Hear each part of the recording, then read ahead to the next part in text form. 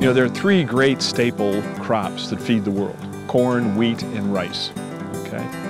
Probably 20%, I believe this is the correct figure, of the world's calories come from wheat. So if you think about 1/5 of the world's diet, they actually probably get a little higher of their protein from wheat, because wheat is a high protein cereal relatively, because you need it to have high protein to make bread.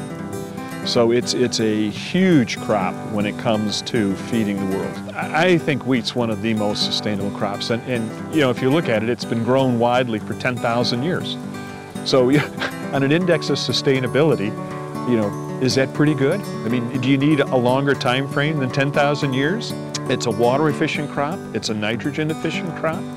It grows over the winter, so we have much less soil erosion than what you have when leaving a field bare. Its rooting system is very deep, which means it breaks up hard pans, which means it helps the corn that grows after it. So there's a lot of very good uses for wheat, and it's very sustainable. We're very market conscious, so we want to reduce farmer inputs and give consumers good value. Breeding for disease resistance means there's less pesticides. Breeding for better nitrogen use efficiency means we put less fertilizer on. Breeding for things like short stature means you don't use chemicals to reduce the height.